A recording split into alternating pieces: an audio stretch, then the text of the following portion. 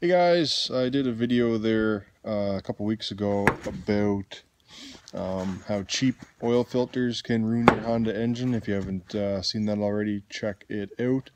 But I'm here changing the oil on the Rubicon. It's a 2015 model, and I think Honda might have realized that this is an issue, and it looks like they've addressed it. Now I'll just show you what they've done here. I'll turn the camera around. So this is the oil filter cover off of the Rubicon. You can see the writing on it. It's much like any other filter cover, but they've added some writing. It says, "Notice filter seal faces out."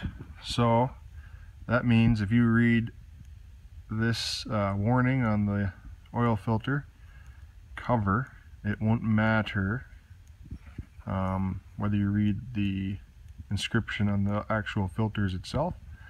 This will tell you what you need to know as far as the placement of the filter, and that should keep you from ruining your engine. So yeah, obviously Honda felt that that was a problem, or they recognized it, and this is their solution to that. So good job Honda, I guess, although it's not really their fault because their own filters had marks on them before. So yeah, just a quick update guys. Thanks for watching. Please comment, rate, and subscribe.